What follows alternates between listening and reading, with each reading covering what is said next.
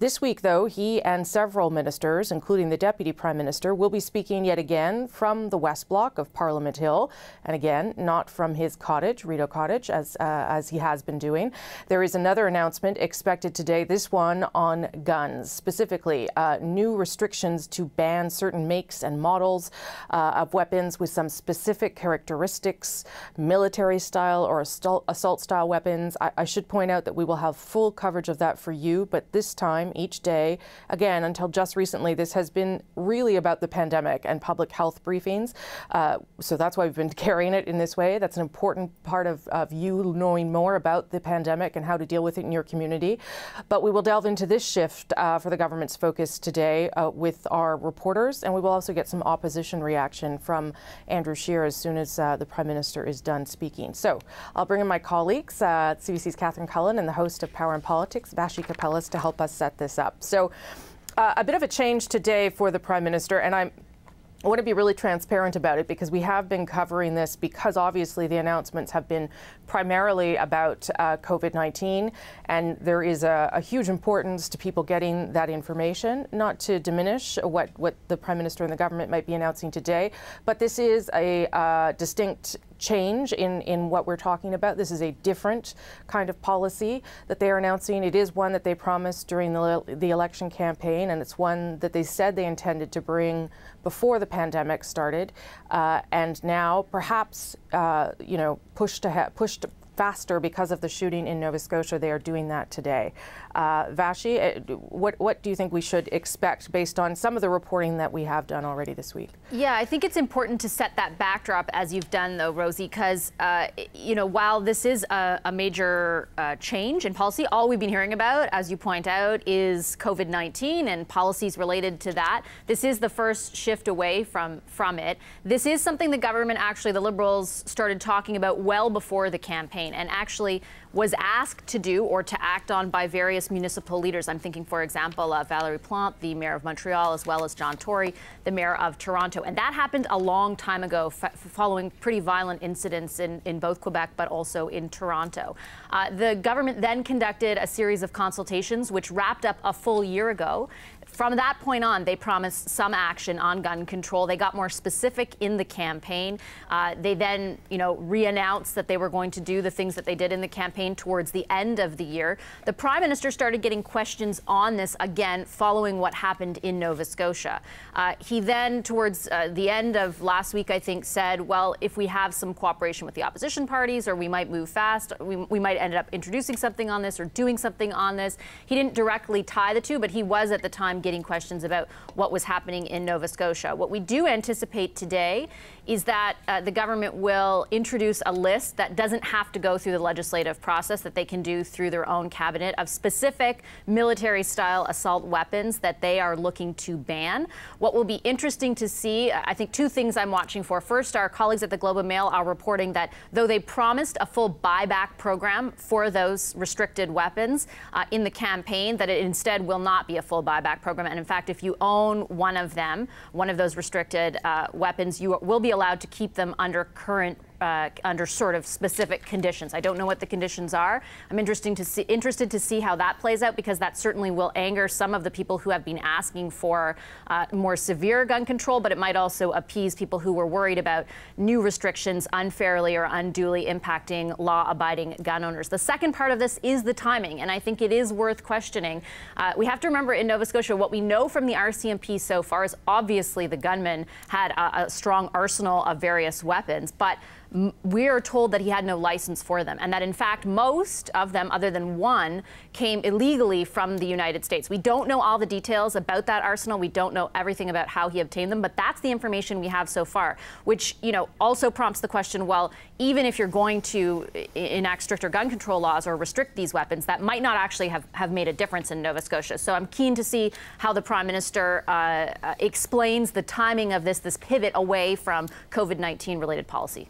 Yeah, I think it's also worth mentioning some other reporting that our colleague JP Tasker and Emma Godmere did around the previous piece of gun control legislation, Bill C-71, which was passed through legislation in Parliament last year, but then had to be enacted in certain ways to pass into law.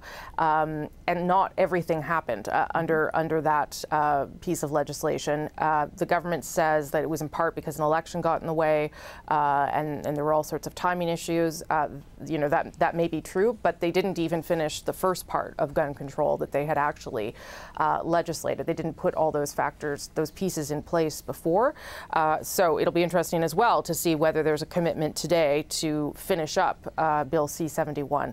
I'll also just mention before I bring in Catherine that the Prime Minister is also scheduled to speak with the Prime Minister of New Zealand today, Jacinda Ardern, who of course moved very quickly on gun control after a shooting took, I believe, 51 lives in 2 mosques in New Zealand.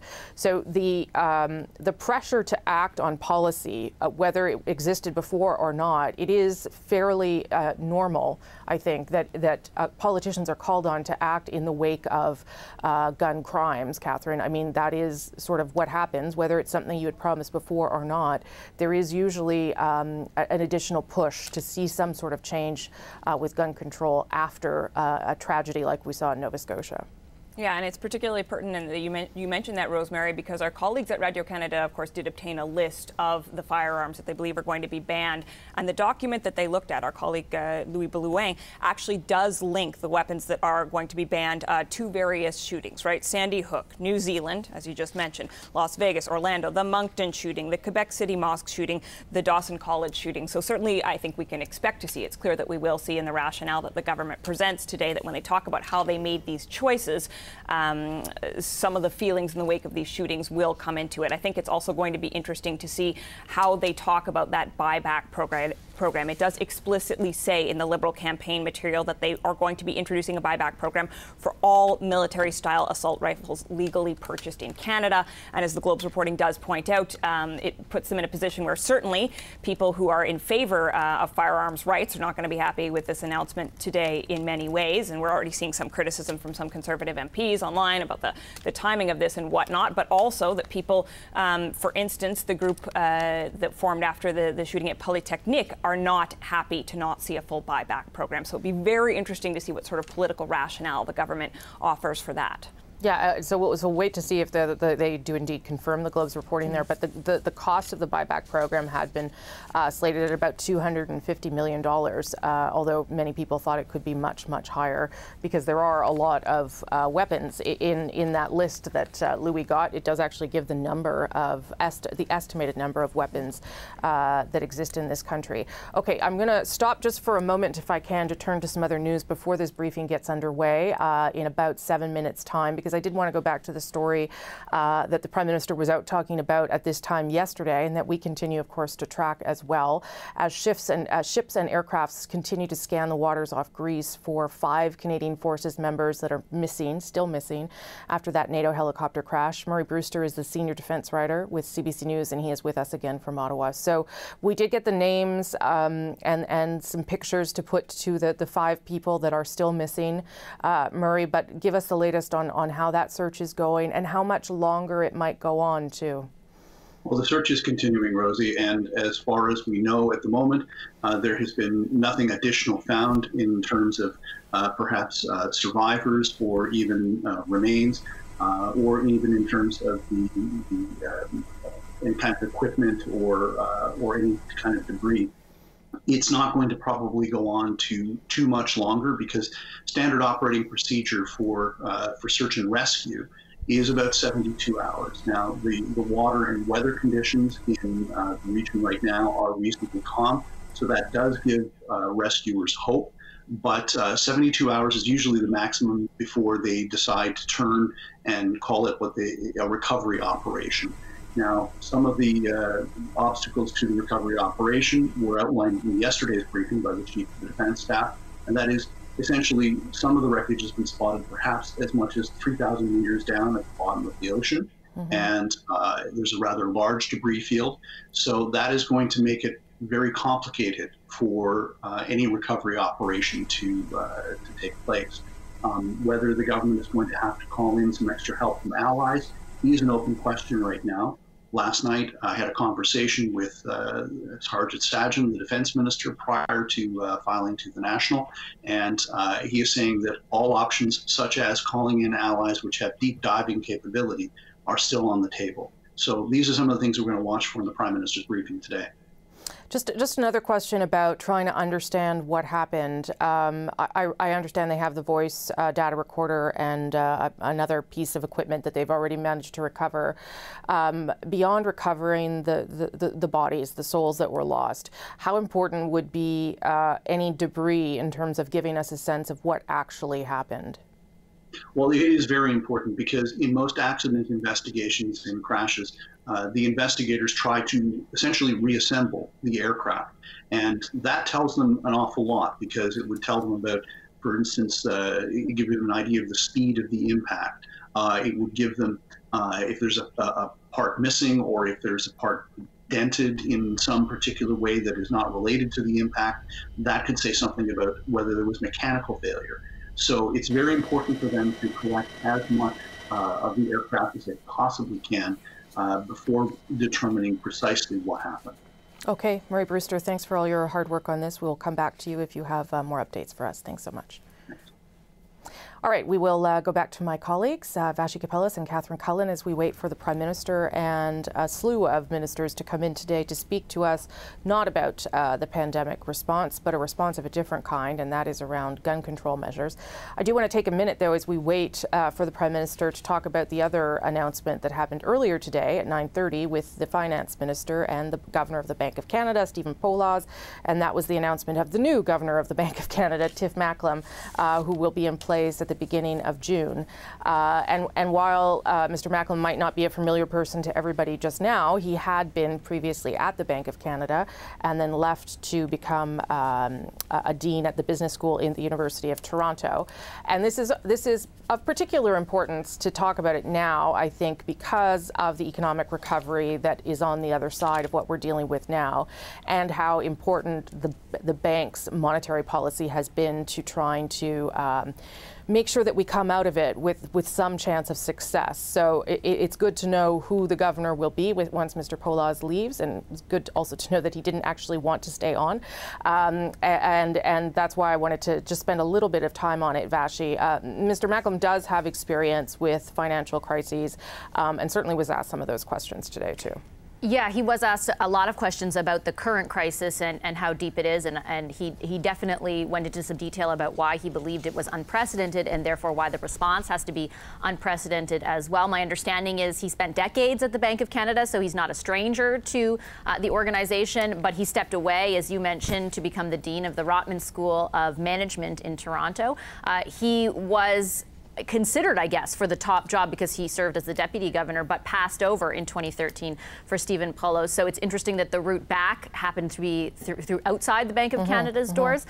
On the question of sort of the significance of it at this juncture, I think you're absolutely right to point out it's almost different times. The monetary policy for the Bank of Canada, most especially in tough economic times, has proven to be obviously incredibly important. But we have seen over the past few months a sort of almost unique way of presenting that that sort of fix, and alongside the finance minister is what I mean. We've seen a series of press conferences, for example, where the magnitude of the crisis is acknowledged by both of them, both Stephen Poloz and Bill Morneau, sitting side by side, and then each sort of rolls out what the policy will be to try and bridge the gap or rectify the damage that's being done or will be done. And so this job that he's taking on right now is important in the best of times and in the worst of times, but in the extra worst of times that we're in right now economically, it's even more significant. And so I think some of the things that he talked about, for example, the magnitude of the crisis, the magnitude of the response,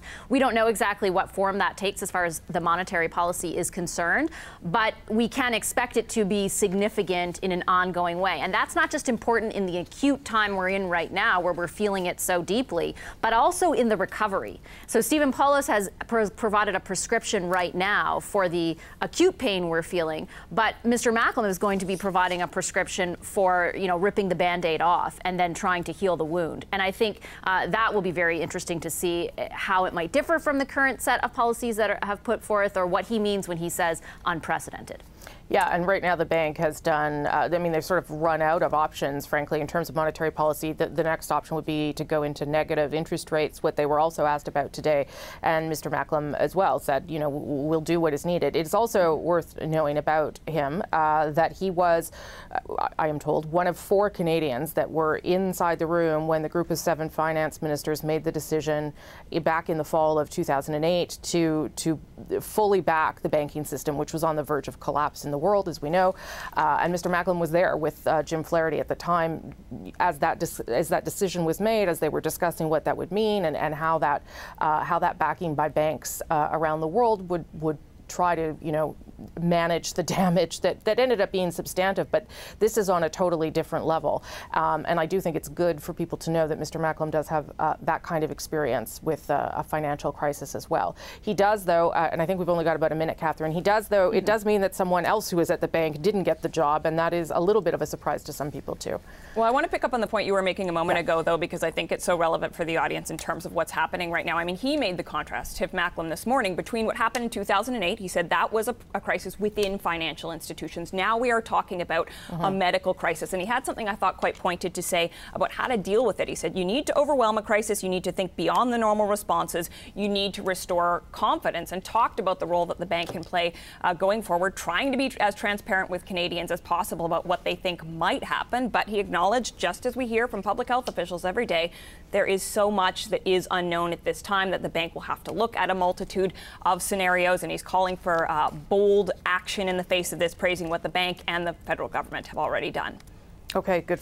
Appreciate that. And Carolyn Wilkins is the central bank's senior deputy governor. She was one of the people we thought she might get the job. She will remain in her position. She also has been critical to some of the monetary policy decisions that have been made over the past number of weeks. They've all been made very quickly. All right, here is the Prime Minister of Canada, accompanied with cabinet ministers, again expecting today a different kind of announcement about gun policy from Mr. Trudeau. Here we go. Tiff Macklem as the next governor of the Bank of Canada.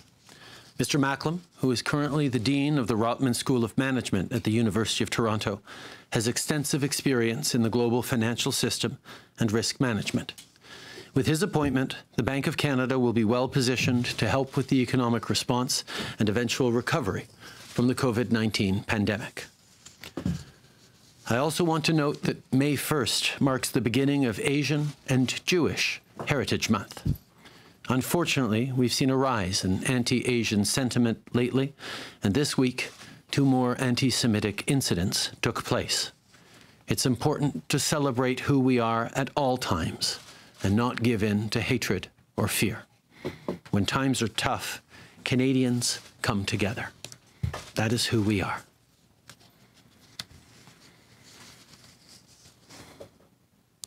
Le 6 décembre.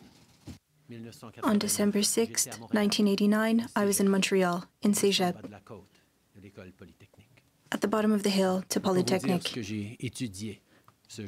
I couldn't tell you what I was studying that day, but I will never forget the moment when I heard the first reports of a shooting at Polytechnic.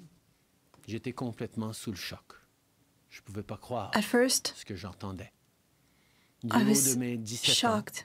I was 17 years old, and I couldn't understand that such an act of violence towards women could happen in a country such as ours, in a society such as ours. Every Canadian has their version of this story. Every one of us remembers the day when we realized that even in Canada, a man with a gun could irrevocably alter our lives for the worse. We remember how our sense of safety was shaken, how our worldview was changed.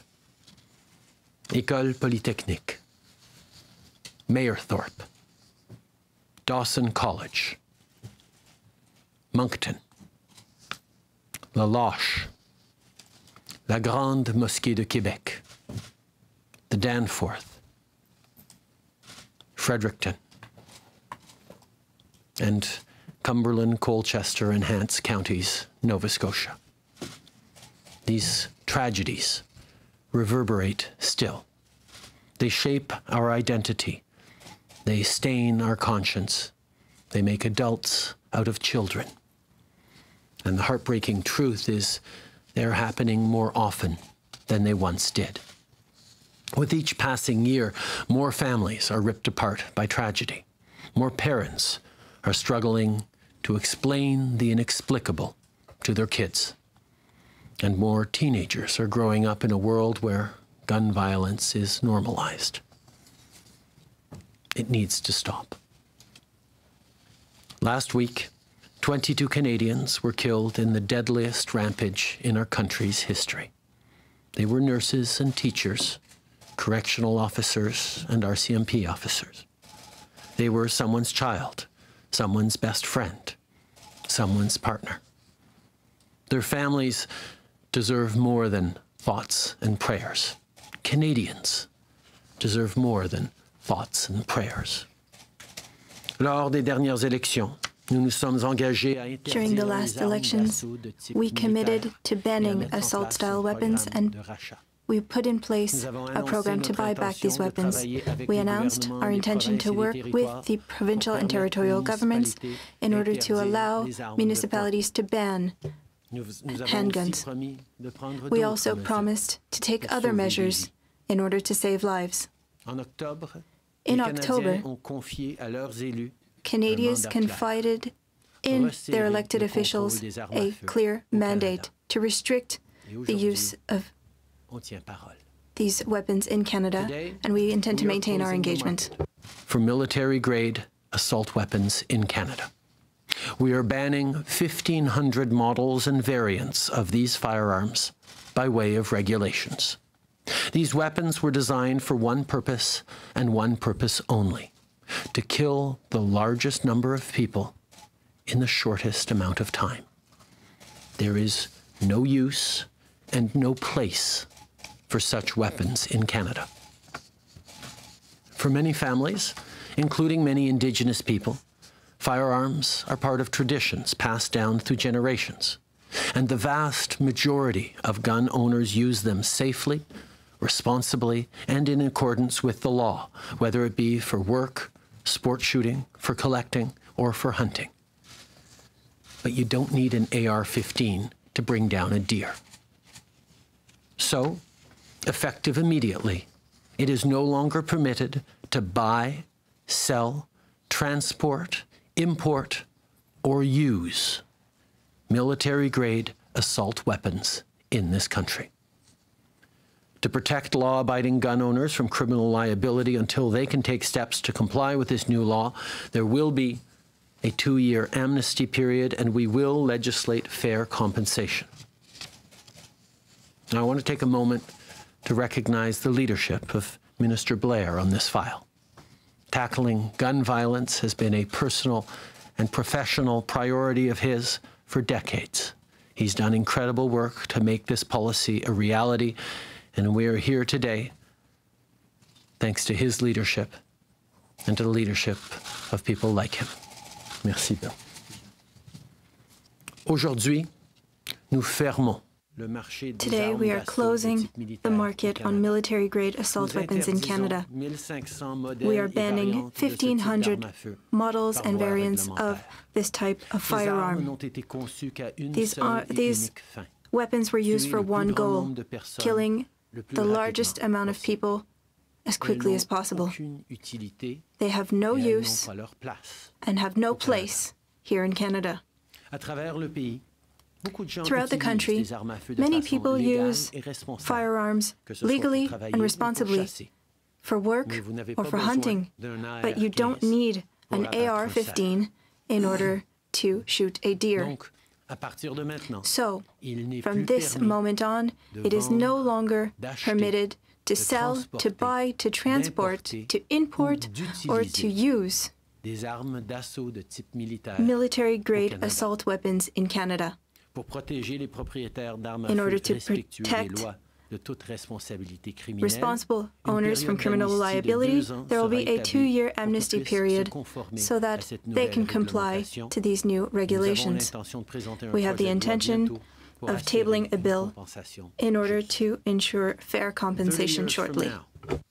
An entire generation of Canadians will remember exactly where they were on Sunday, April 18th, 2020. They will remember how their sense of safety was shaken, how their outlook on the world was forever changed. They will remember the day that they lost some of their innocence. This chapter in our history cannot be rewritten, but what happens next is up to us. We can stick to thoughts and prayers alone, or we can unite as a country and put an end to this. We can decide together that enough is enough. Today's announcement builds on the things we did during our first term. It's the next step. And there is more work ahead to implement this and pass legislation to further strengthen our laws. I've already spoken with the other parliamentary leaders, and I know that we will be able to work together and do even more to keep Canadians safe. Every single Canadian wants to see less gun violence and safer communities. So today, we take another big step forward. Merci beaucoup.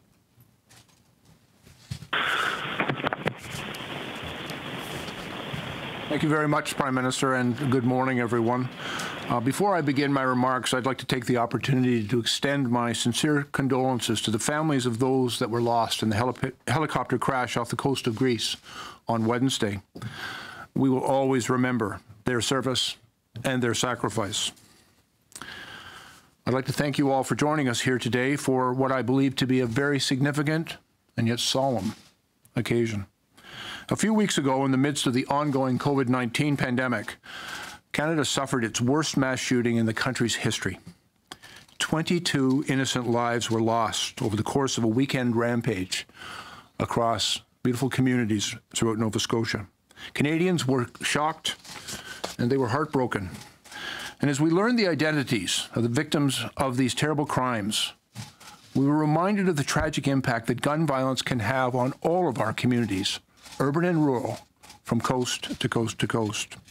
Mothers and fathers, sons and daughters, friends and neighbors were taken from us terribly, violently, and far too soon. And sadly, gun violence is not a new thing in our society, but it's made all the more deadly with the proliferation of firearms that are more powerful than ever before. Assault-style firearms, those that were not designed for hunting or sport shooting, but they have become more and more prevalent in our Canadian retail market. And for as long as these guns have existed, they have been capable of inflicting tremendous damage when they fall into the wrong hands. And for example, in 1989, 14 women were murdered at École Polytechnique in a horrific act of deadly misogyny. 17 years later, Montreal was shaken yet again with the shooting at Dawson College. In 2014, Moncton was terrorized by a criminal that took the lives of 3 RCMP officers. And 3 years ago, in January, in Saint-Ouen, Quebec, a shooter killed 6 innocent Muslims while they were in prayer. Many of us have vivid and tragic memories of each of these events. They have become, sadly, a part of our history. These tragic moments when innocent women, worshippers, police officers, and innocent Canadians across the country have been killed by evil people wielding powerful guns. For decades, chiefs of police, advocacy groups, grieving families, and everyday Canadians have been calling for a ban of these types of firearms, guns that were designed for soldiers to kill other soldiers and not for recreational purposes, guns that belong on a battlefield and not on our streets, guns that were designed to kill people. They were intended in their purpose to kill people, and they have been used in Canada to kill innocent people. And for decades, Canadians have been calling upon successive governments for reform, for stronger gun control. And we have listened. And today we are taking action. Today, as the Prime Minister has said, we are announcing an immediate ban on over 1,500 models of assault-style firearms, and effective immediately, these newly banned firearms cannot be legally used, sold, or imported in our country. And as of today, the market for assault weapons in Canada is closed. Enough is enough. And we are ending the proliferation of these weapons and the militarization of our society. From this moment forward, the number of these guns will only decrease in Canada. We've heard many people express concern about the militarization of our police, and this is a direct consequence of the militarization of society. And Canadians deserve to live in a society where they can be safe and secure. And people from coast to coast have been clear. We cannot risk another shooting at a school or a place of worship or another attack on police officers or on women or on innocent Canadians anywhere in this country. Banning assault-style firearms will save Canadian lives. I'd like to take a moment, if I may, to speak to the law-abiding Canadian gun owners. I know from very many years of experience as a police officer that the overwhelming majority of gun owners in this country are law-abiding. They are responsible. They are conscientious. They acquire their weapons legally, they store them securely, and they use them safely. They respect our laws, and we respect them. I want to assure hunters and farmers and target shooters in this country that nothing that we are doing today or will do in the future is intended to interfere with this lawful, responsible, and legal activity. However, we are today ending the availability of weapons that were not designed for hunting or for target shooting. They were rather designed for soldiers to kill other soldiers. And while I appreciate that some may feel that these weapons have some recreational value, the tragic reality is that these weapons were designed to kill people and have been used to kill innocent Canadians. Public safety must always be our first priority. And these powerful firearms become deadly weapons when they fall into the wrong hands. Protecting human life must come above all else. These guns have no legitimate civilian purpose. They don't belong in our communities. And I will also say that the banning of these assault weapons is an important step. But let me also acknowledge that we know that there is much more to do. We will introduce legislation at the first opportunity to fulfill our commitments to Canadians, to keep guns out of the hands of criminals, by strengthening our storage laws, by preventing gun trafficking and smuggling. We will bring in greater control of ammunition and magazine capacities. And perhaps most importantly, we will bring in red flag laws that allow law enforcement to remove firearms from dangerous situations to make sure that they don't become deadly. We will empower victims, communities, doctors, families. We will empower Canadians to render their situation safe. And where there is firearms in a situation that could be dangerous, we know that situation can become deadly. And red flag laws will empower us to keep Canadians safe. We will do all of these things. And we will keep working hard to make our streets safer for our kids and grandkids. I would remind us all that over the last 4 years, we have taken real measures to strengthen gun control. We've invested over $327 million to fight gun and gang violence.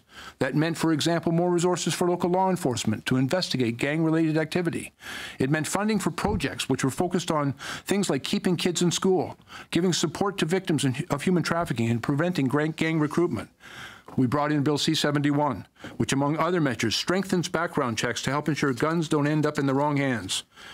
And last year, in the fall, we campaigned on a promise to do more.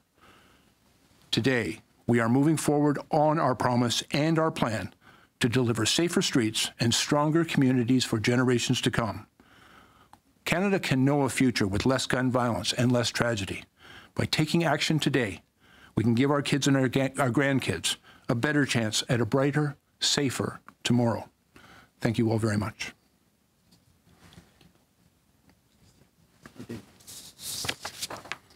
Merci. Bon matin. Je suis fier d'être ici en présence du Premier ministre et de mes collègues. I'm proud to be here with my colleagues and the Prime Minister to talk about important measures that we are putting in place.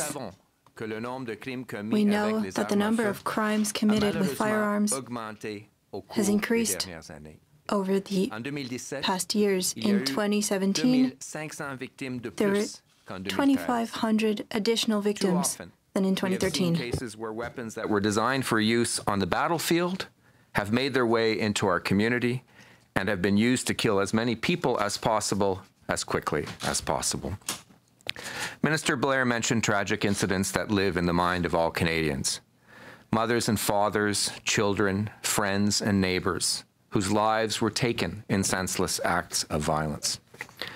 En tant que Montréalais, mais surtout en tant que père, as a Montrealer, but also as a father of 2 daughters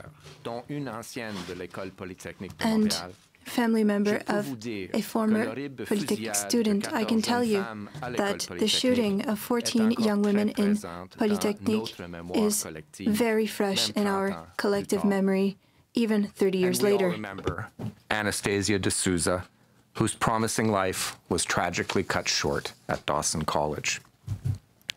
La tristesse et la terreur que nous avons tous ressentis ont été we felt sadness and terror, and this allowed us to have a more strict regulation of firearms. The Firearms Act put in place new regulations in 1995. In 2019, Canadians gave us a clear mandate to act. As Minister Blair explained, today we are moving forward with this commitment by announcing an immediate prohibition of over 1,500 makes and models of military-style firearms. Ce sont des armes à feu de calibre militaire. These are military caliber, military-grade firearms that were created in order to have the most victims as quickly as possible. These weapons are effective immediately. We are, however, taking reasonable steps to provide Canadians with the time and guidance to properly and safely deactivate or remove these items from their possession. To do this, we are putting in place an amnesty order under the Criminal Code, beginning today and effective until April 30th, 2022. This amnesty period will give a lawful owner in possession of these newly prohibited firearms a reasonable time frame to come into compliance without facing criminal liability for unlawful possession. By the end of this amnesty period, all Canadians must be in compliance with the law. Il y a des règles claires sur ce qui est permis. There are clear laws on what is allowed and what is not allowed during this amnesty period. Anyone in possession of these newly prohibited firearms can no longer use them, even during the amnesty period. Secondly, these firearms cannot be imported or sold to individuals in Canada. Third, these firearms can be legally exported during the 2-year time frame with a valid export permit. In addition, a business owner may return the firearm to its manufacturer. Finally, these firearms must be safely stored in accordance with the law. They can only be transferred or transported for the purposes of deactivation, export with a permit, or surrender to police without compensation. Or if the person is not the owner of the firearm, to return the firearm to its rightful owner. There will be an exception for Indigenous peoples exercising a Section 35 hunting right, as well as those who use the weapon for hunting to feed themselves or their family. They may continue using firearms that were previously non-restricted for these purposes until a suitable replacement can be acquired. We are asking that no one attempt to surrender their firearm while social distancing because of COVID-19 is being practiced. As I have indicated, at the end of the amnesty period, all firearm owners will have to be in compliance with the prohibition. Le caractère d'une nation est défini. The character of a nation is defined by how it reacts to tragedies. Our country is more united than ever, and we need to continue to work together. The measures that we are announcing today are banning the most dangerous weapons, which represent the most significant threat to Canadian communities. That is what we promised to Canadians, and we owe it to them and to all of the victims who lost their lives too soon. Thank you. Hello, everyone. Mr. Prime Minister, colleagues, we're all fighting against the COVID-19 pandemic, but we had the worst shooting in our country. 22 people died at the hands of a heartless gunman. Canadians shared the burden felt by our comrades in Nova Scotia, and we understand the impact of armed violence in our communities. And this is nothing new. But what is new, however, is that this violence is more violent because of the proliferation of guns that are more violent and more lethal. They have no use for guns or sport. These weapons can kill too many too quickly. In '89, there was the Polytechnique shooting. In 2006, Dawson. In 2014, Moncton.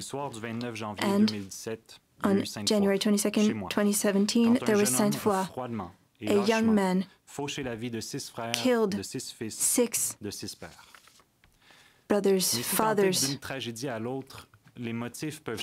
Motives can change from one tragedy to another. The context can change. The targets of these killers can change. Their MO can change. But there are two things that remain the same. There are always innocent victims who leave behind an emptiness that cannot be filled in the hearts of their loved ones. Also, we cannot change the fact that there are weapons that are made to kill, and these are weapons that we are going to be banning today. Chiefs of police, families, citizens have been asking for the prohibition of these weapons that were created for warfare and not for civilians in our communities. Today we are acting for the future. We are banning more than 1,500 types of military-grade assault weapons. Today marks the end of the market for these weapons. But before moving forward with this, we need to remind everyone that most gun owners in Canada are law-abiding gun owners and take all the measures necessary to ensure that their weapons are used and kept securely. However, these weapons are deadly and pose too great a risk when they fall into the hands of the wrong people, and the safety of the public is paramount. The measures that we are putting in place today will save lives. We also know that a ban is a part of the equation to reduce armed violence in Canada. We also need to take on contraband of these weapons, of handguns. We need to take on street gangs. We need to invest in prevention. And we need to have more education, more support in mental health. The work has started, and we are going to continue it. We started by investing $327 million over 5 years to counter gang and gun violence. We will be adopting C-71 that verifies the criminal history of buyers to make sure that weapons do not fall into the wrong hands. And today, we are going one step further, one significant step further, a historic step further that will save lives and make our societies safer for all. Thank you. Good morning. I grew up on a farm in northern Alberta. We had guns on our farm, and we still do, as on many farms across our country. If there were bears around, my dad would keep a gun in his truck, and sometimes he'd hunt prairie chickens on his way home for supper. And you know what? Neither my dad nor any other farmer I knew then, or have known since, owned an assault rifle or an assault-style rifle. And that's because those weapons are not for hunting. They aren't for shooting a prairie chicken or scaring off a bear. They're designed for only one purpose: to kill people and to look like they can kill people. Lorsque nous réfléchissons au massacre when we reflect on the massacre of the 14 women at Polytechnique, or the shooting at Dawson, or at the horrible tragedy that occurred in Nova Scotia at Portapique 12 days ago, This reinforces our determination. On the massacre of 14 women at the École Polytechnique in 1989, or the Dawson College shooting in 2006, or the horrible tragedy in Portapique, Nova Scotia, just 12 days ago. Those heinous acts strengthen our resolve. And that resolve is to close the gaps in our gun control laws and to keep the most dangerous firearms out of civilian hands.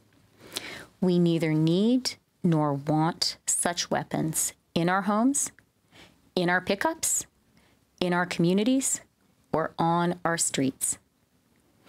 These guns make it easier to commit mass murder, and the culture around their fetishization makes our country inherently more dangerous for the people most vulnerable, and that is women and girls.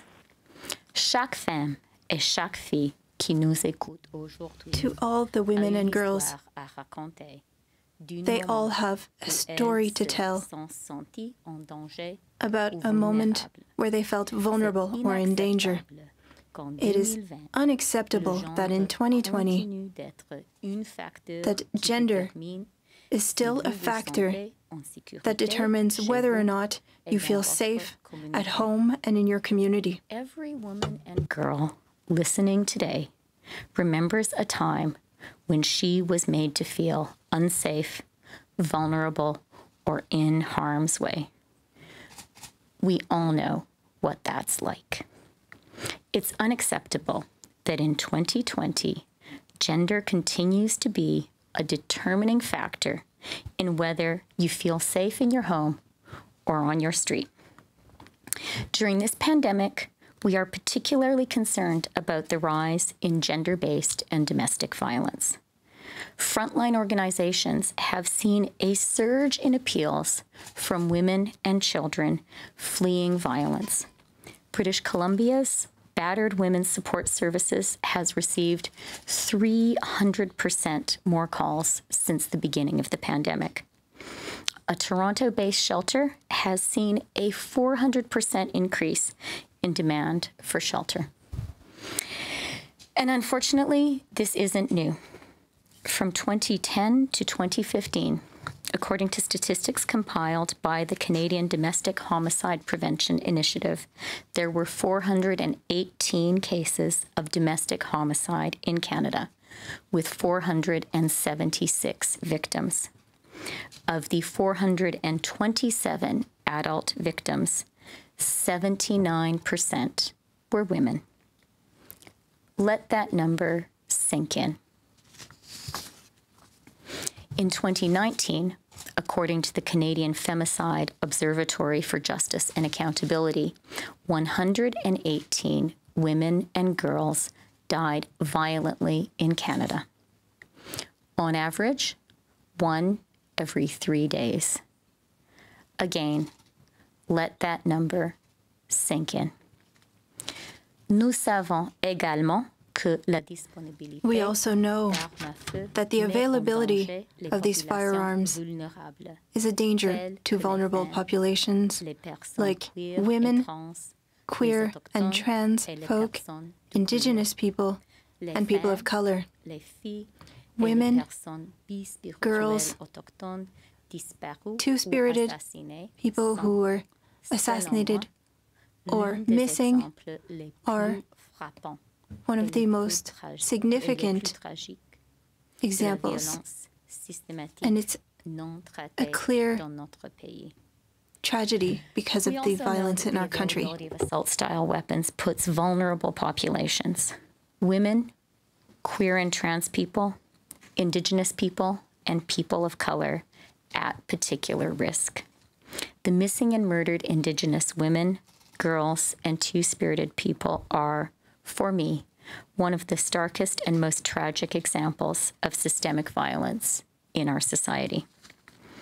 Tackling systemic violence is our collective responsibility, one that requires us to challenge our attitudes, strengthen community support, ensure accountability for perpetrators, and, critically, keep deadly weapons out of their hands. La féminicide est un fléau dans notre société. Femicide is a serious problem in our society, and we need to put an end to it. Feminicide has long been a scourge in our society. It remains a scourge. We must stop it. In saying no to assault-style weapons, we are putting feminist ideas into practice. We are acting to ensure that our sisters, our mothers, our grandmothers, our daughters, and we ourselves, indeed, that all women who have been victimized, frightened, threatened, harmed, brutalized, and killed by gun violence have not suffered in vain. Enough is enough. Assez, c'est assez. Enough is enough. Thank you. Merci beaucoup, Madame la Vice-Première ministre. On va passer Thank à la you. période de questions en commençant par le téléphone aujourd'hui. Question period, starting with the phone. Operator? Merci. Première question, Michel Lamarche, TVA Nouvelles. À vous. Oui, bonjour. C'est une question. Yes, I have a question for Mr. Trudeau regarding the emergency plan on COVID-19. We're receiving lots of emails from seniors saying that they are suffering, that they need financial assistance. When will there be a plan to help seniors? They are waiting for this. Protecting the most vulnerable in this crisis has always been one of our priorities, and we know that seniors are more vulnerable to COVID-19. That is why, from the beginning, we took measures to help our seniors, but indeed, we do have more to do. We are working with the other parties, and we are working with people in the field in order to send help to the most vulnerable seniors, and we will be doing so shortly. Protecting the most vulnerable has always been an essential element and the core of our response to COVID-19. And obviously, our seniors, our elders, are particularly vulnerable to COVID-19. That's why we put forward a number of measures from the beginning, but why we will continue to work on supporting our vulnerable seniors. So, another question. Can we expect a plan next week? And I have a question regarding the CERB. There are companies that aren't finding people to work because people are continuing to apply for CERB. It is more beneficial for them. Are you going to try to do something to help these entrepreneurs? Answer. Our priority is to ensure the health and safety of Canadians against COVID-19. That is why we put in place measures to encourage people to stay home, to protect themselves, and we want to protect our healthcare workers. We want, through these measures, to regain control in our country. Our next steps will be to examine how to reopen the economy, and we want to make sure that people can work safely, and we will do so. Thank you. Operator, next question. Thank you. Merci. Next question, Charlie Pinkerton, iPolitics. Line open. Good morning, Prime Minister. Will you explain how what your government is announcing today, how it will implement it without passing new legislation through Parliament? What is being done today is being done entirely through regulations. That is a tool we have. But to move forward on the next steps, including an eventual buyback program, we will need to move forward through legislation in the House, and we will be adding further measures to that as well. I have spoken with all other parliamentary leaders, and I am confident that we will have the support necessary to move forward on strengthening gun legislation in this country when the time comes for us to move forward on legislation other than COVID-19. So if it can do what it's doing today without legislation, why was your government not proactive instead of reactive, and why did it not put these in force earlier? I will turn to Minister Blair to answer that, but we were ready to move forward about a month ago. We had been planning to do it in the late weeks of March. Obviously, COVID became a priority for all of us, particularly the Minister of Public Safety, who was concerned with borders, concerned with public safety on multiple levels, and we focused on that. But obviously, it remained and remains a priority for us to move forward, and that is why we are moving forward today. Bill? Yes, Prime Minister, just to explain, there was a great deal of work that needed to be done, even though this is accomplished through regulation. We've been working very closely with the Attorney General and the Justice Department in the drafting of those regulations. There were a number of very significant issues to be addressed. We are all highly motivated by our commitments to keep people safe, and certainly the tragedy 12 days ago just deepened our resolve to move forward as quickly as possible. But we have been working quite diligently over the past several months in order to draft the regulations that bring forward these measures today. And as the Prime Minister has also indicated, there remains a great deal more work to do. And so at the very first opportunity, we'll be bringing forward legislation that will complete the work that we begin today through regulation by facilitating, and Parliament will determine, a number of different important measures on how we can move forward, as the Prime Minister has indicated, with a safe, effective and responsible buyback program, but also enable us to take additional measures that will significantly improve public safety, strengthen gun control regulations. This today is a very important first step, and it's a step that we have been working on over several months.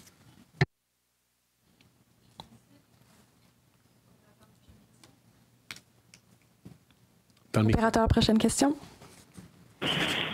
Thank you. Merci. Prochaine question, Catherine Lévesque, La Presse canadienne. À vous. Oui, bonjour, Question. Trudeau. Yes, hello, Mr. Trudeau. I have a question regarding the timing of this announcement. We are today May 1st. Canadians are wondering whether or not they will be able to pay their bills. Small businesses are wondering whether or not they will even be able to survive. Why did you think that it would be a good moment to announce these measures on assault weapons? Even during this pandemic, even though society has slowed down or stopped, we have noticed the impacts of firearms. We noticed that 12 days ago. That is why it's always a good time to go forward with ensuring the safety of Canadians. We've been working hard for weeks to keep Canadians safe through COVID-19, but there are other things that need to be done, and that is why we moved forward with increased gun control, and that is why we are banning military-grade assault weapons. In which we are very much focused on keeping Canadians safe from COVID-19, but even amid this terrible pandemic, we have seen the impact that someone with a gun can have in devastating the lives of family members, of communities in our country. That's why it is always a good moment to move forward on measures that keep Canadians safe, and that is why we are moving forward with this today. Christian? J'ajouterai seulement, Premier Ministre, que I would like to add, Mr. Prime Minister, stated by Chrystia Freeland, that with physical distancing, our vulnerable population is more vulnerable than ever. Women and girls are seeing increased impacts of domestic violence, and this is why we need now more than ever these new rules. Thank you. Operator, last question on the phone, please. Merci. Next question, Jim Bronskill, the Canadian Press. Line open. Yes, for Minister Blair. Some say that one of the steps that must be taken to ensure that guns remain out of the hands of the people who should not have them are better screening and enforcement of prohibition orders when there are flags that someone should not have a gun due to mental illness or criminal history, and that there's now quite a range of discretion among officials in the justice system to whether to enact such a prohibition. Will the government move on that factor?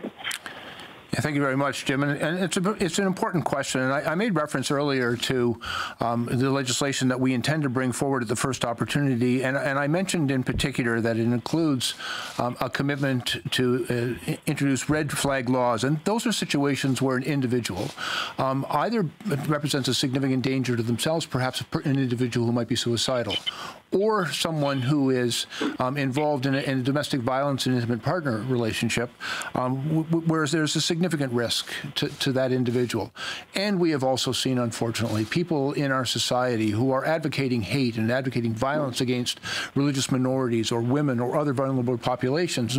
And so we want to make sure that we have the tools to enable not just the police, but society, to victims, advocates, parents, teachers, to take the steps that are necessary to render that situation safe.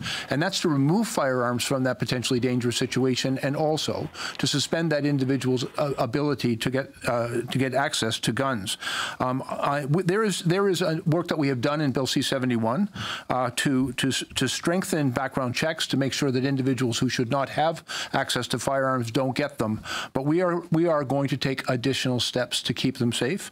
Those prohibition orders, to be effective, have to be respected and they have to be enforced. And there has to be consequences for those who don't obey them. And that's why we are intending to strengthen our gun control and our gun laws to keep Canadians safe. Just a quick follow-up. There's been some discussion about how the C-71 provisions, some key elements have not yet come into force. Can you give us a timeline for that? I realize COVID-19 may have disrupted that, and that I understood there were budgetary considerations and other factors why they may not be in place yet. But can you give us a timeline for the taking of effect of the provisions in C-71?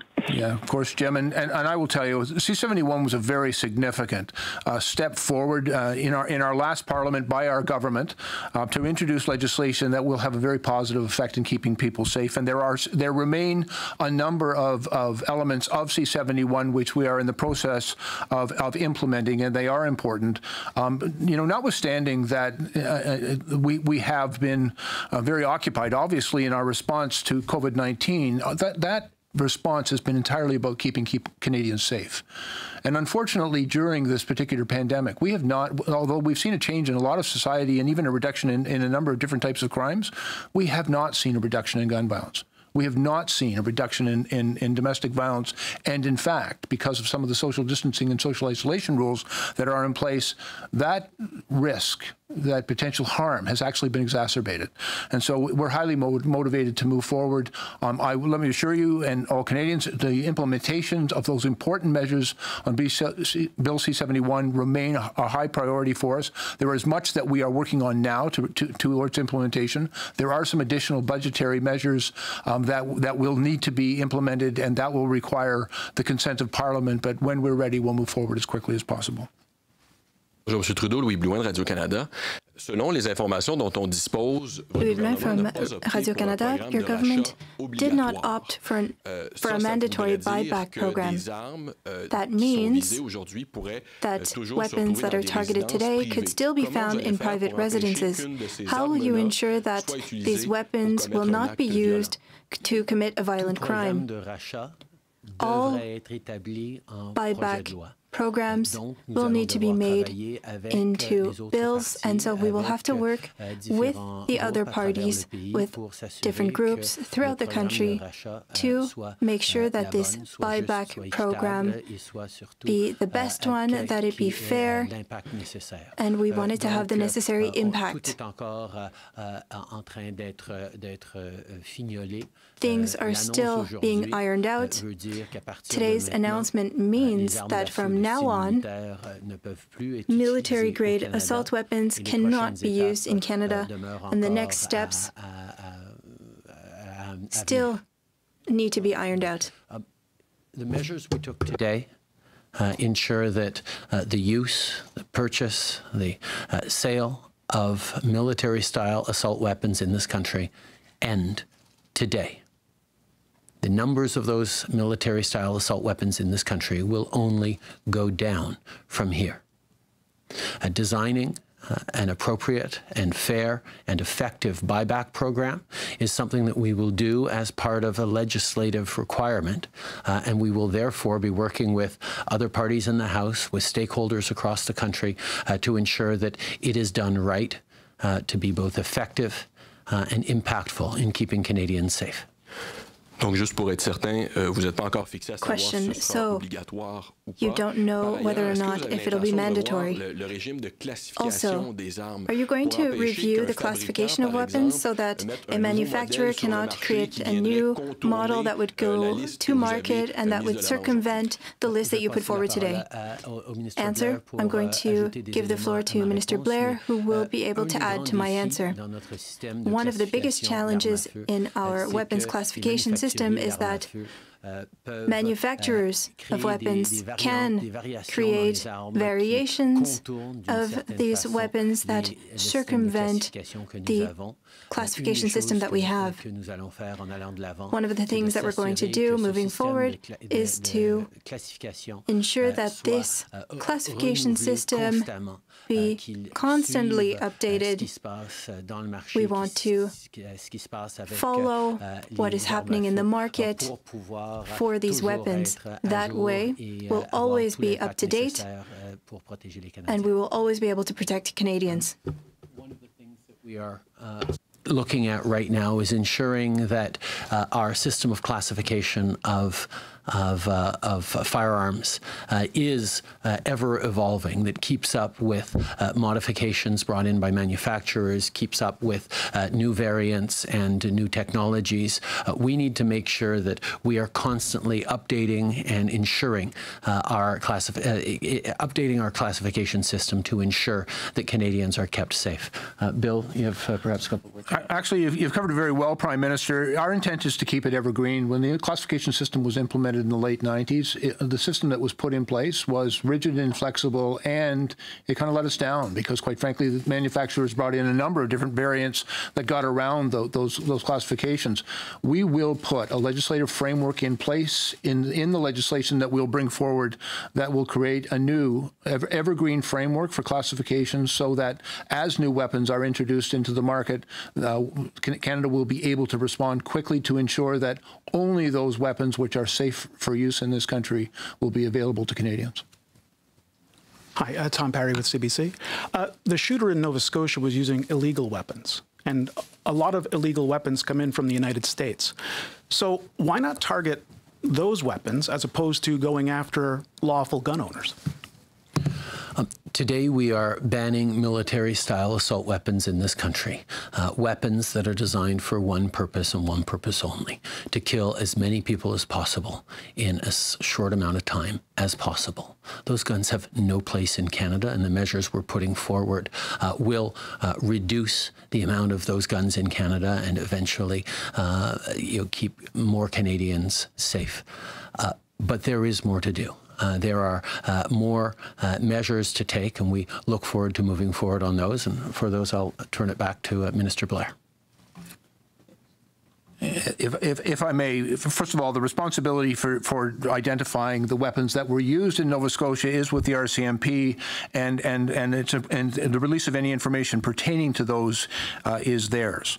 But I can tell you that every firearm begins legally and then moves into an illegal market.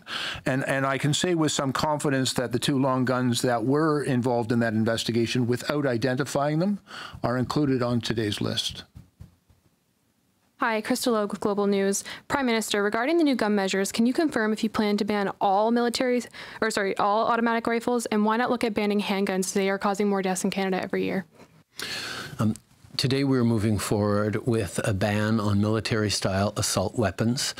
We have established criteria that cover about 1,500 models and variants of those guns that are in Canada or available to Canadians. This will make sure that we have safer communities as of today and in the months and years to come.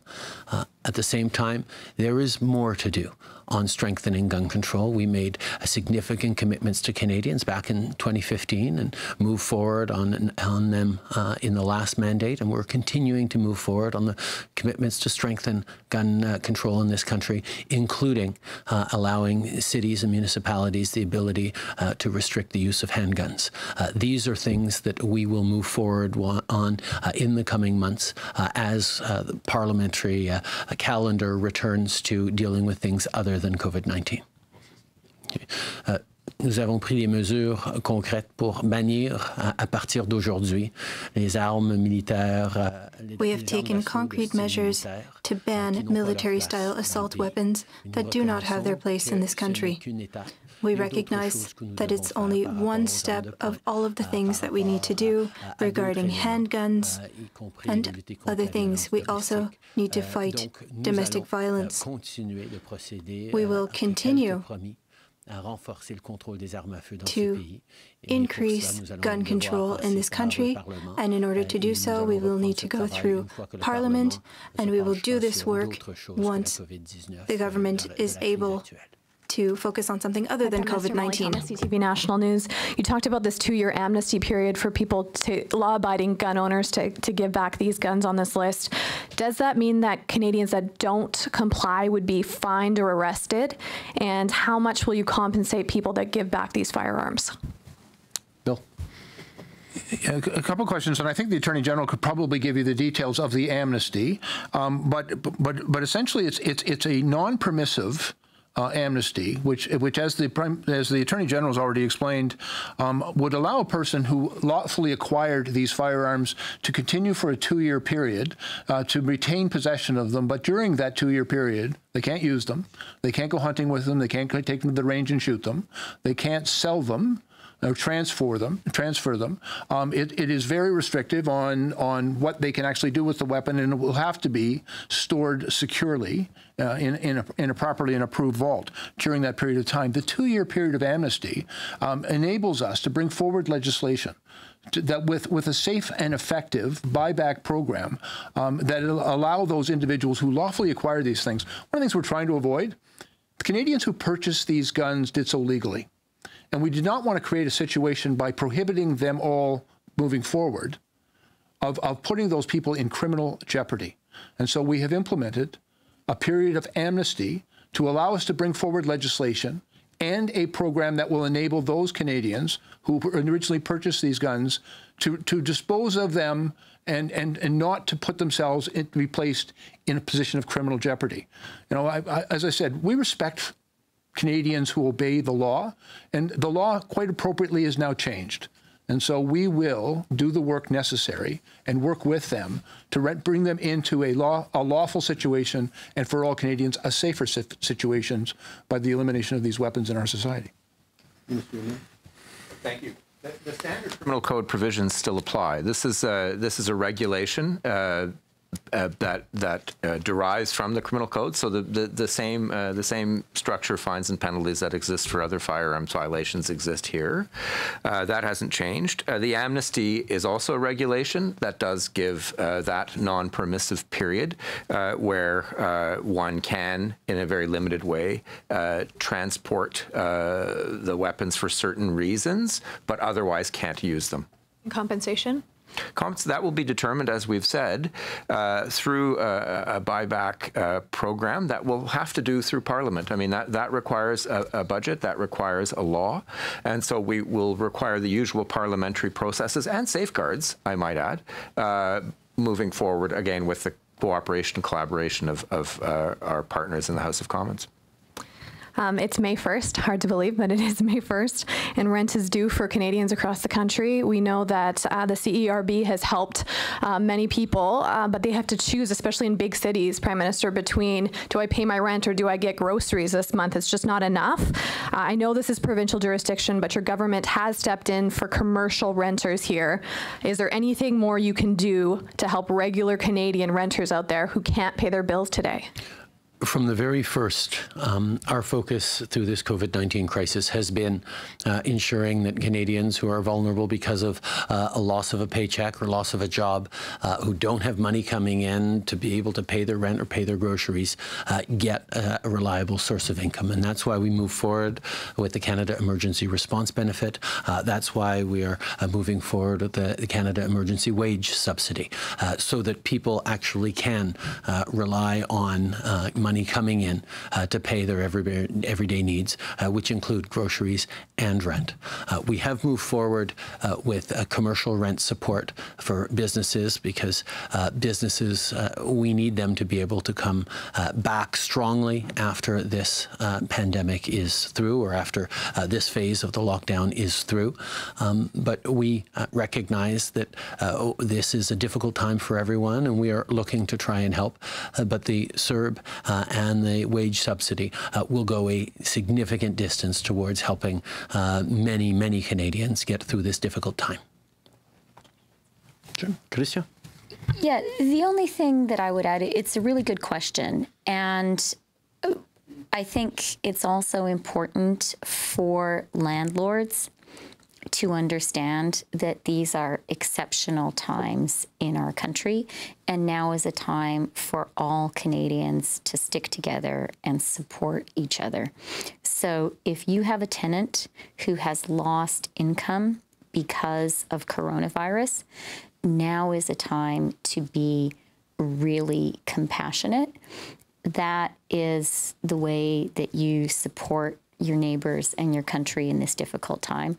And it's also a time for banks to be really thoughtful about the mortgages that those landlords have to pay. We're going to get through this, and we will get through it by supporting each other and acting together.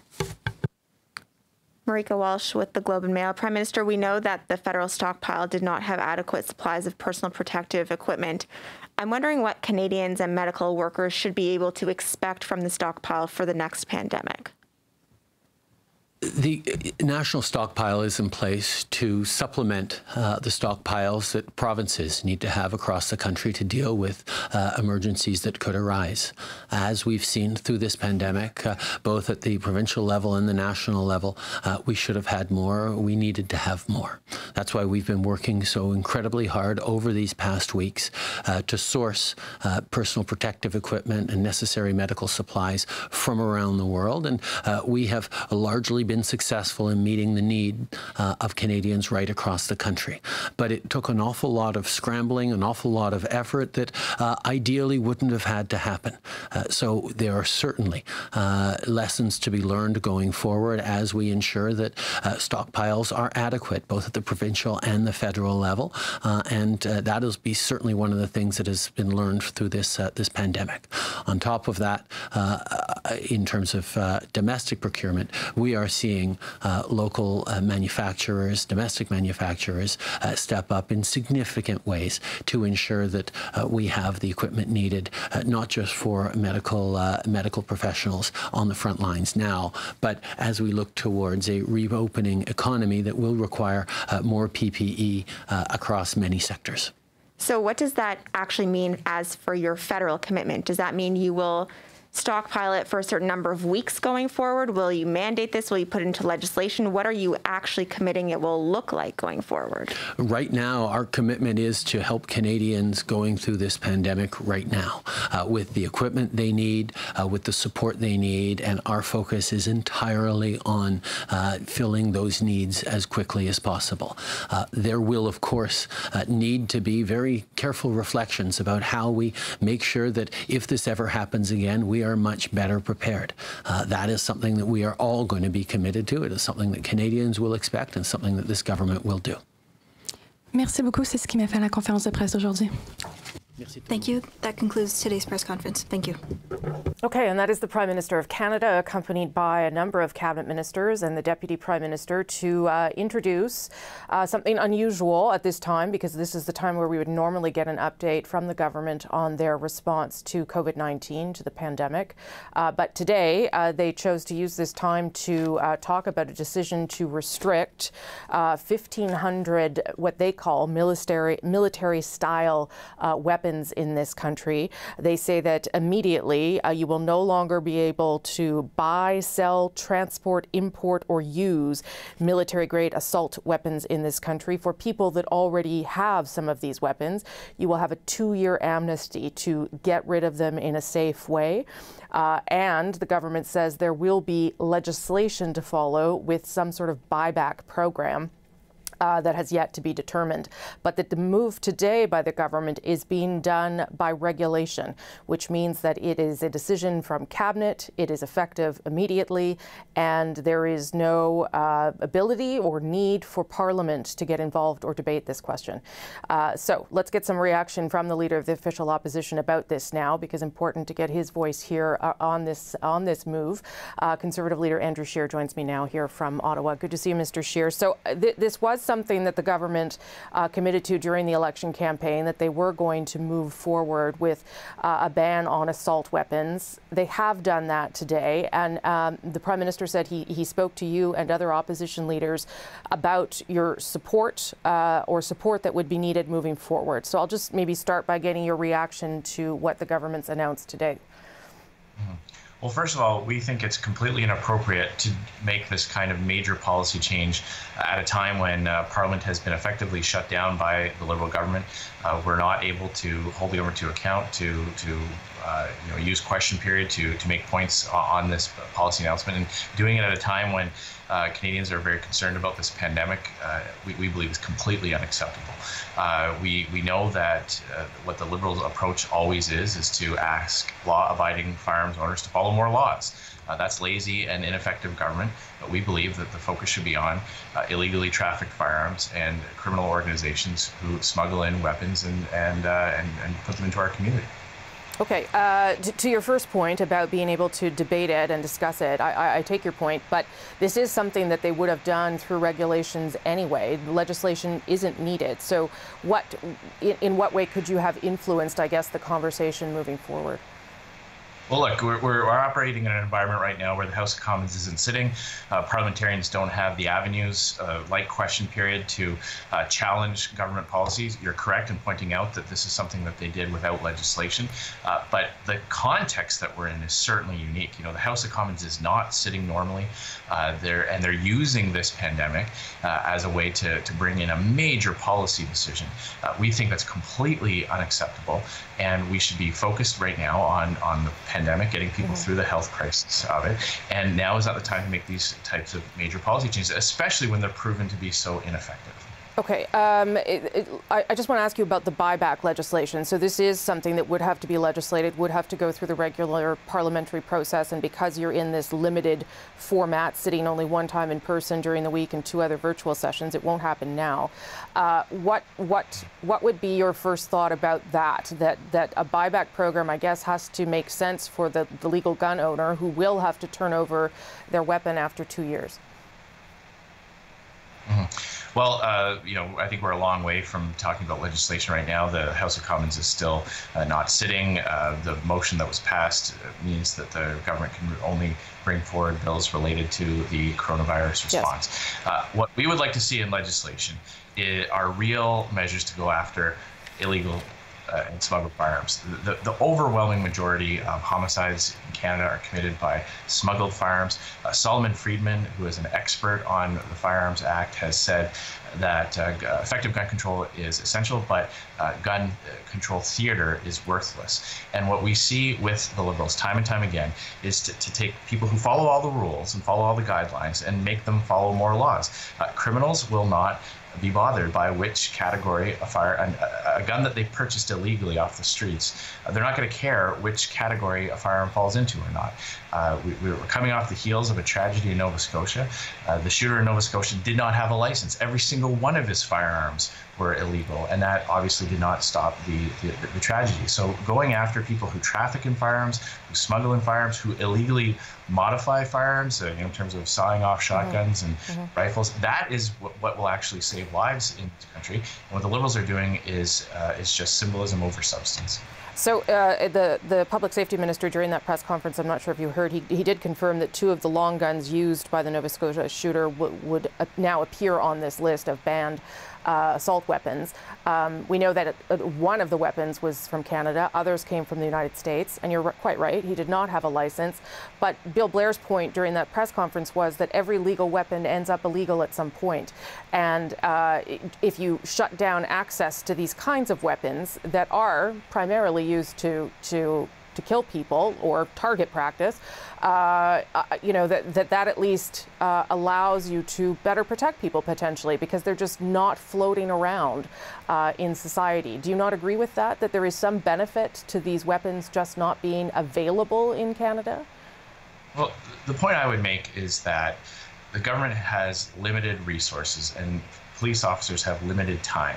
So if we're going to allocate precious limited police time and resources, what is the most effective way to keep dangerous guns off our streets? We know that many handguns that are used committing crimes are illegal, period. We know that when they're smuggled over, they're obviously illegal. When someone doesn't have a license, every firearm is illegal. So going after the smugglers, going after shipments coming into Canada for better inspections, that's where we believe the allocation should be made. It's easy but lazy government to ask people who follow all the rules to follow some more rules. It's harder to go after criminal organizations and to inspect shipments coming into airports, but that is where those resources should be spent. I take your point, and it did sound like there was an acknowledgement that more needs to be done at the border as well. But I wouldn't mind you conceding my point that if there are fewer guns, then that makes it harder for criminals to obtain those guns. I mean, that's just logic. And it also would seem to me, Mr. Scheer, that you can do all those things. You can do the things that you are suggesting, and you can have a ban on assault weapons. Well, you may want me to concede your point, Rosie, but I'm going to continue to make the point that the firearms that are responsible for the overwhelming number of homicides in this country are illegally shipped, illegally trafficked, and that's where our attention should be turned. We've seen firearms being classified in different ways. Criminals who are transporting a shipment of narcotics from one part of Ontario to another are not worried about what classification their firearm falls into. And people who are bent on doing evil, again, if they don't have a license to begin with, it's not going to stop these types of tragedies. But going after illegally fired, illegally trafficked, illegally shipped firearms, that will make a difference. Our plan, we support common sense, effective measures to keep firearms out of the hands of dangerous individuals, including more effective screening, more tools and resources to law enforcement and our border agents. So let me just end on this. What can you do then? I would imagine that there will be legal gun owners who will not be happy with this announcement today, who may want to challenge it in front of a court. Would you support a court challenge if it came about by a citizens group, by legal gun owners? What is your avenue forward here? Well, I'll leave it to individual firearms owners and firearms groups to make those decisions. We, as a political party, are offering Canadians an alternative. We had a major plank in our recent election platform on making our communities safer that focused on illegally trafficked firearms, criminal organizations, additional resources to our police forces across the country. That we are going to continue to advocate for that.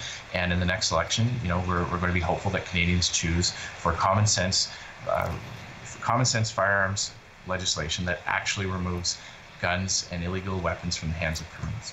Okay, Mr. Scheer, good of you to make the time today. I do appreciate it, sir. Thank you very much. That's leader of the Conservative Party, Andrew Scheer, here in Ottawa from his home. We just have a couple of minutes left here on CBC's main network, but I'll bring back Vashi Kapelis and Catherine Cullen just for a quick take before I have to take a quick break, and then we'll bring you both back. So lots there, certainly, and I understand Mr. Scheer's position, and I think it'll be one that other Canadians will have as well. But this is a big move to do through regulations to ban these weapons. Vashi, I only have about 30 seconds. Oh boy. Okay, yes, it's a big move. There are political consequences to it. A lot of people who voted Liberal, especially in urban areas, want to see this. The argument Mr. Scheer puts forth, though, especially around the way in which the guns in Nova Scotia were acquired illegally, does also beg some questions of the government about timing here. Yeah, and 10 seconds to you or so, 20 seconds maybe, Catherine. I guess the question I still have out of all of this is it's not clear to me whether or not the government's campaign promise is going to be honored, that they are going to introduce a buyback for all military-style assault rifles. Not to say that they won't, but I think that's just still a question that yes, we will want to see the answer Legislation to come. Okay, thank you both very much. We'll talk to you both in just a moment. I'm Rosemary Barton. We'll wrap up our coverage here on CBC Television. It was mostly about this gun control measures introduced by the government today, but we'll have lots more news ahead, still on CBC News Network and streaming, of course, on CBC.ca. Thank you for watching. I'm Rosemary Barton here in Ottawa.